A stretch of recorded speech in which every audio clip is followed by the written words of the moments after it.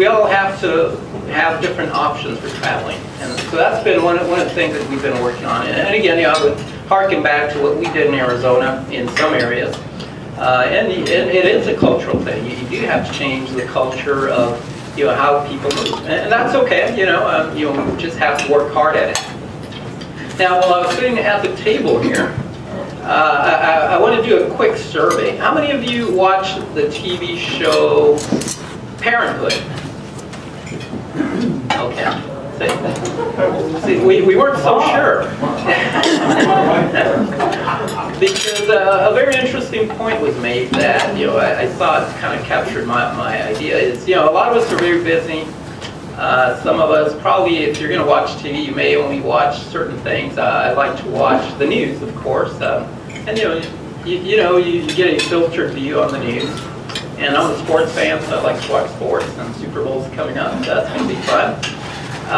But at the same time, I was raised with, you know, if you have to be tuned in to what your constituents are watching and listening. Because if you don't, you may be missing what they're being influenced by.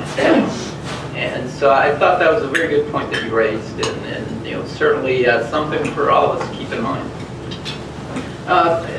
As was mentioned, I have been the, up until about a month ago, I was the Federal Highway Administrator. I've been with the administration for about 4.5 years, since July of '09. And I just have to brag about this one thing. I'm low-key, I don't like to brag about many things. But this, to me, was very special. I happened to work on the Obama-Biden transition team. And that, to me, coming from Phoenix to Washington, D.C., to help with a really significant transition, we believe, in the direction of the country, was very special to me. And so that's the only thing I will brag about today. All the other stuff, we'll talk about business. I've spent a lot of time over the past 4.5 years traveling throughout the nation, just taking a look at transportation in general. And I've been to a lot of your cities. You know, we've been to Louisville several times when we had some emergency issues there, and we were there pretty quickly, trying to figure out things with the cities, the local community. I know the media, even the media, I remember the young guy, you know, he's a young reporter, he actually was friendly. You don't see that often from the media, and I think he realized that we were really there in good faith, trying to figure out a problem that was pretty significant for the city of Louisville and the neighborhood around there. And I remember, I forget the young guy's name, you probably know him. Chris Pointer? Yes. But he actually, I think, recognized that working together in partnership, we were doing some good things. We're really trying, as government, to address the needs of the community. And so he gave us a very, very fair review over the course of replacing or fixing the bridge. You know, he asked the pointed questions, but he always reported fairly. When he thought we weren't moving fast enough, he said so. When we were moving quick, he said that as well. And so I think those are the issues that all of us face when we're out there trying to really move forward on transportation. So I've been to a lot of your communities, and you know, really taking a look at transportation and what that means.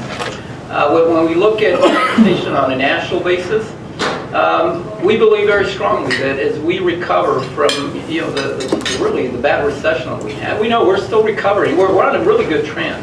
But as an administration, we're not happy. We think we can do better. You know, there's all kinds of numbers about how many private sector jobs have been created in the past 4.5 years.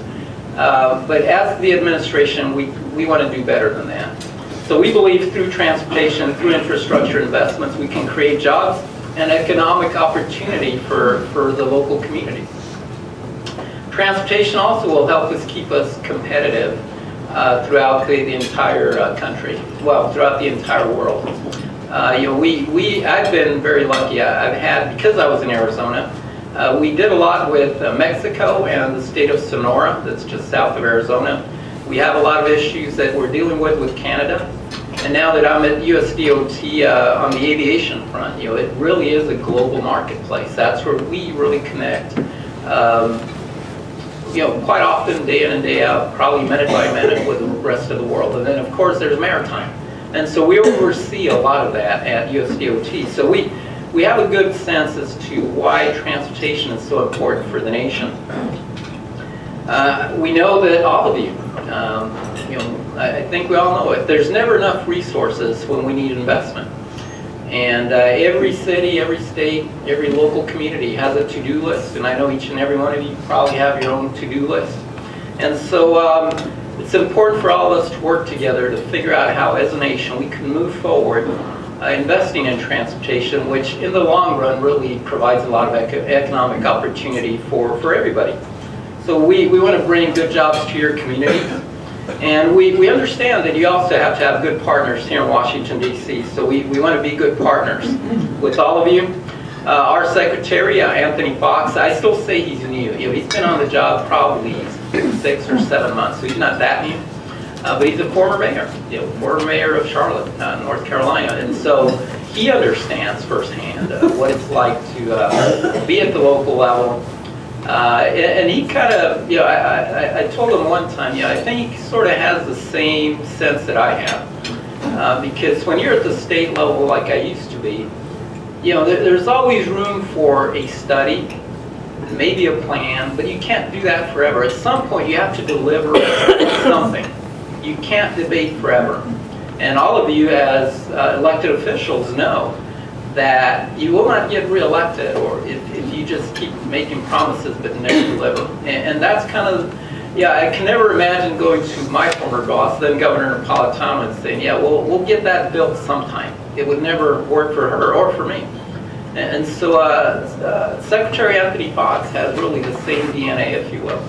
He wants us to move forward quickly on issues. There's room for discussion about policies and studies and things like that, but he also wants us to show results. And that's what all of you, I think, understand very clearly. So you can ask for a better advocate than Secretary Fox here in Washington, D.C. He is 100% committed to making sure that all of us succeed, because we understand, just like within our organization, we have 55,000 employees, that if each and every employee is successful, we're all going to succeed. And I think when you take that philosophy to the national level, when each and every one of you is successful, the nation will succeed. And so we need to work together and make things happen for the country. Just last week, Secretary Fox did in fact lay out his priorities for the department, and I had a long discussion with really the national media and a lot of our stakeholders about those priorities. So I want to talk about some of those priorities, just to kind of give you a flavor for the direction we're taking. He talked about he laid out the fact that we all know that there is a deficit in this country, and when we say that, traditionally we think about a budget deficit. And we think about the politics here in Washington, D.C. of that discussion, the dialogue on the budget deficit. But he goes one step further and he says, the deficit we need to be talking about is the infrastructure deficit. We know that our infrastructure is you've heard the president say many, many times that a lot of our bridges are so old they qualify for Medicare. That's how old our infrastructure is. And if you think about the dams that are out there, the energy investments that we ought to be making, water investments, it's about infrastructure, and it's about how we as a nation, and I like to remind our employees internally that we may have titles and we do certain kind of work each and every day, but we're also citizens, and we're affected by the kind of work that we do. So it's important for us that we come together and figure out in a progressive and positive manner, how do we move forward with addressing our infrastructure deficit? So there is good news, we believe, and good movement toward addressing the issue. We do, however, need to pass a long-term transportation reauthorization bill that will expire at the end of this fiscal year. So at the end of September, MAP 21 will expire, and we also believe that there ought to be a rail bill that gets funded as well. And so I'll talk a little bit about that. President Obama has put forward one big idea on a possibility for funding transportation, and he's been talking about corporate tax reform. That's one idea. Are there other ideas? Certainly, and we're open to having that dialogue with Congress. So we're looking for others to bring other ideas to the table so we can begin having some serious discussions about what works. My opinion is that there is no silver bullet. We are going to have, I believe, a menu of options that come together to help solve our issues. Many members in Congress are beginning to put some ideas on the table. From Oregon, Congressman Blumenauer, he laid out a pretty bold idea just last month, I believe. Will that go anywhere? I don't know, but at least congressional members are having that discussion, and that's what's important. But we also want to recognize that funding is only part of the conversation. There's something else that all of us need to do, and that's being able to use the current resources that we do have in a wise manner. We have to make good investments. We have to make good decisions about those investments. And we believe that we have to get the most we can out of every dollar that we currently have. So if we're going to get more big projects off the ground, and if we're going to attract private investment into helping us make those investments, we believe that USDOT has to lead by example. And that's why we're doing everything that we can possibly do to move smarter, faster, and better. At the Federal Highway Administration, about 4 years ago, we launched an innovation initiative that we branded as Everyday Counts. And the reason we called it Everyday Counts is because I was hoping it would lend to our employees and people in the industry an urgency about what we're facing. That every day you come to work and you're serving the American people, every day should count. And so we're looking for creativity and innovation in our industry, because we believe that will save communities time, and in the long run, time is money, and it'll help us save on our resources as well. We did embrace innovation and technology as a new way of doing business, and we encourage a lot of other folks in the industry to do likewise. And I have to tell you, the response has been overwhelming.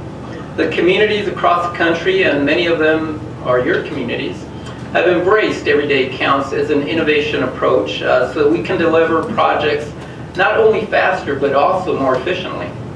Right here in the district, and we call it, that's one thing I learned when I came to DC, we call it the district. And the first time, or a few times that I heard that, I finally asked, what district are we talking about? Everybody's like, oh, it's the District of Columbia. So I kind of figured that. So now I'm just calling it the district. So right here in the district, we in fact are using prefabricated bridge elements, are replacing the 11th Street Bridge. So you might be wondering, okay, so what's that all about?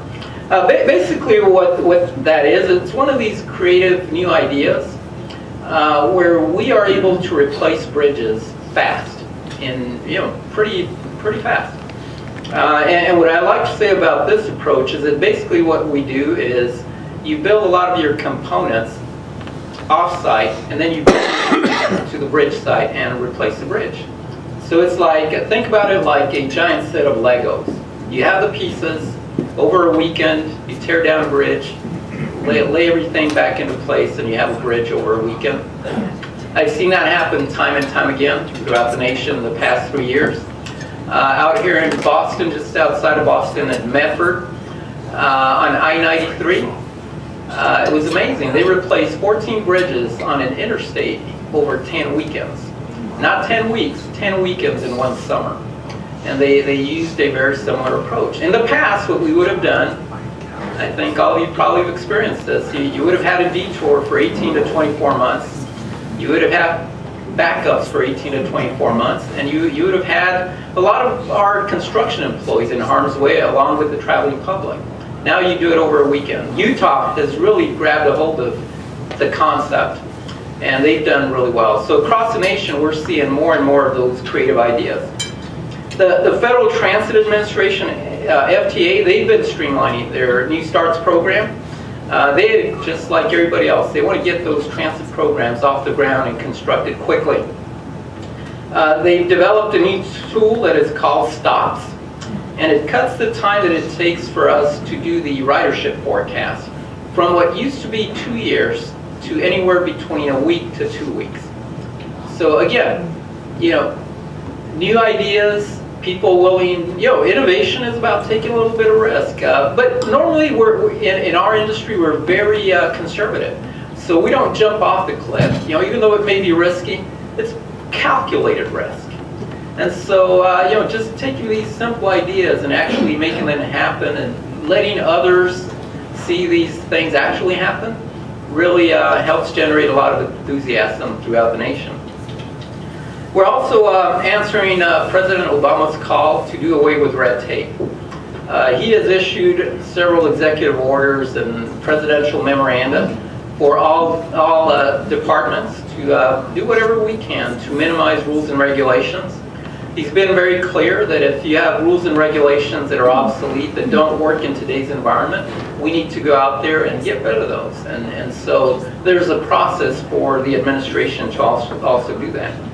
We're also using innovative financing solutions like public-private partnerships and our TIFIA loan program. I know a lot of you have actually been applicants and really recipients of our TIFIA loan program. And that's really a great way for us to be able to leverage public sector dollars with private sector dollars.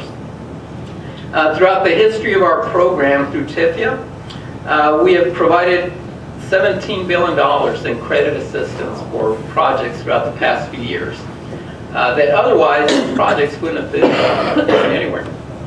So the demand for TIFIA is very, very high.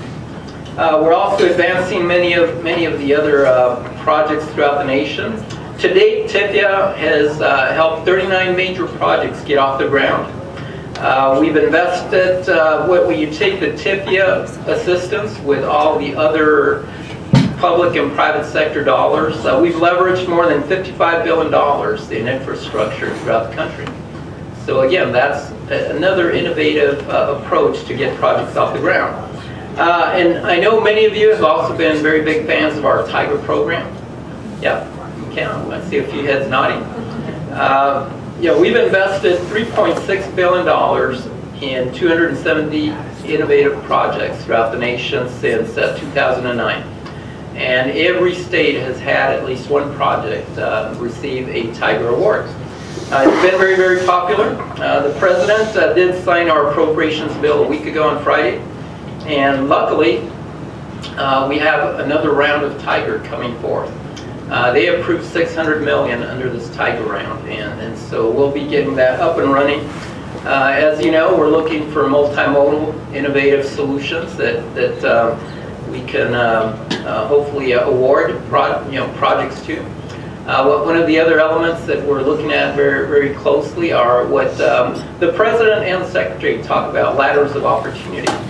And looking for projects that actually will have elements and criteria that help us connect neighborhoods to jobs, education, healthcare, and everything else that we do. So we'll continue to look at that. So again, beyond just saying we need more funding, we need more ideas. It's about innovation, changing the way we do business. And I think all of you here are big players in that. You need to help us figure out how to move forward. Help us understand what new ideas we may be able to implement.